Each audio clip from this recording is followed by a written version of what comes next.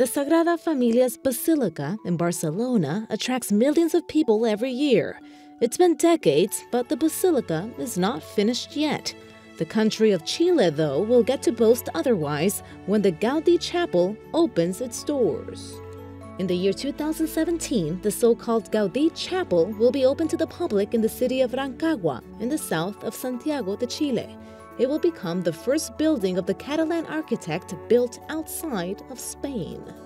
The project was born back in 1922 when Friar Angelico Aranda asked Gaudí to design a shrine dedicated to Our Lady in Chile.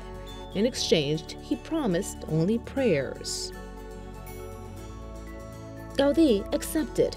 He designed a 98-foot-high chapel with similar traits to the basilica in Barcelona. One of the architect's famous crosses crowns the building. The actual construction started in 1996. The chapel will be part of the Catalonia Park near Santiago de Chile.